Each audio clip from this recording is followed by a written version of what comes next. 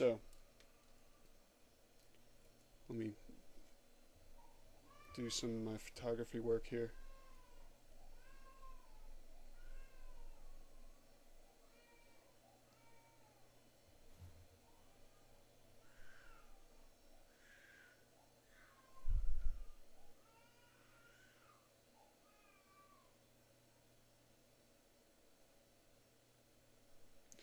And now, at a little over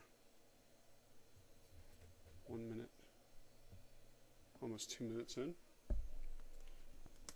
let's go ahead and open this up.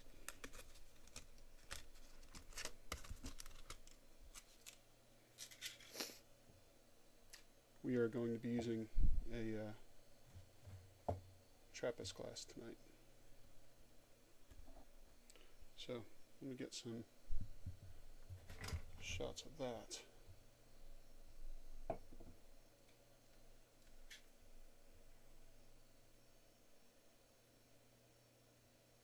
It's beautiful.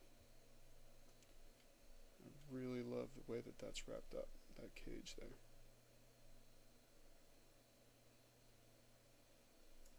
Very nice.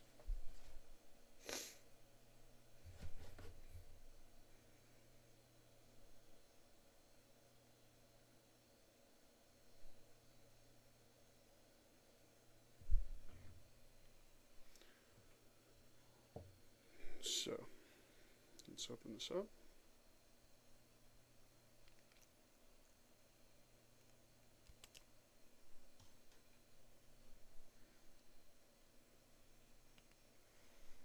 Listen for it.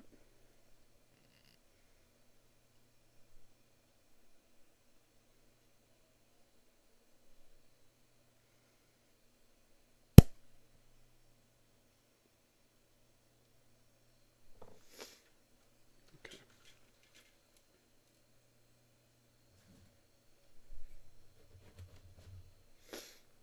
Let me see if I can get some light going on behind that.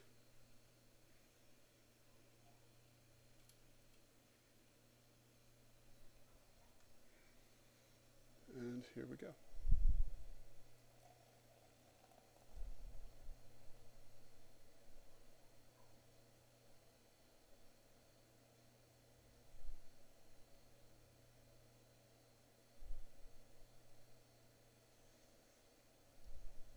The pour is amber and very clear.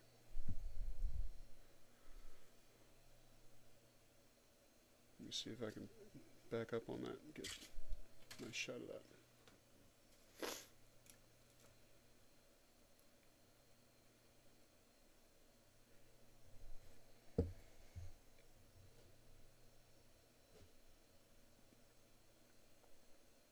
Very nice.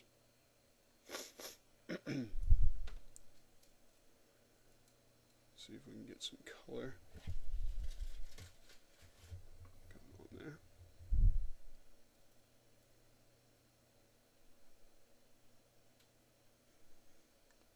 Well, definitely down low in that glass, there's a nice translucent copper color. As we look up at the body, it's more of a dark brown. The head is quickly dissipating, and I would say that it's a tan, definitely an off-white or a tan. See if we can get some detail there. Nice lacing.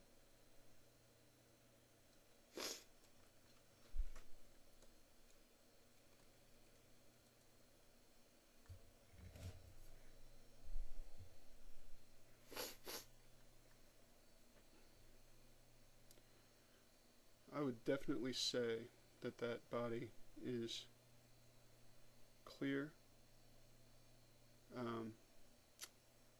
slightly dull, got some particles, visible particles, and is, I would say, copper. Beautiful, beautiful brew. The head is hanging on. It's not as thick as it was during the first pour, but it's definitely not going away. Very strong aroma. I would say that it's sweet rather than sharp. I would say that there's a lot of wine in that aroma. It's very nice.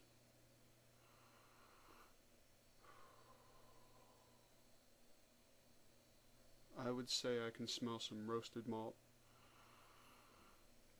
Definitely some fresh baked bread. Some caramel notes.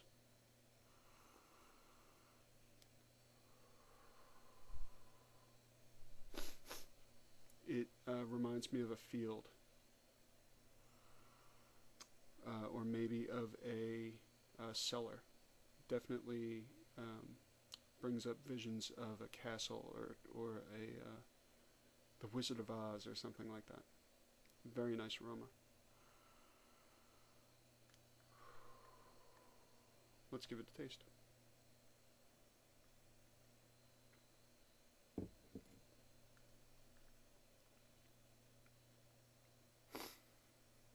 I would say that's a middle to high strength intensity. Definitely well balanced. It is sweet at the start and then very quickly sour, and as it finishes it becomes more and more bitter, but the bitterness gets balanced again by the sweetness. The sweetness never really leaves. The sourness is an underlying note throughout. It's a very nice flavor. Delicious. I would say I can taste toast, a lot of nuts, some toffee, definitely some coffee, but more like tea, caramel, a lot of earth, a lot of resin. It's delicious. Very nice flavor. Let's try again for mouthfeel.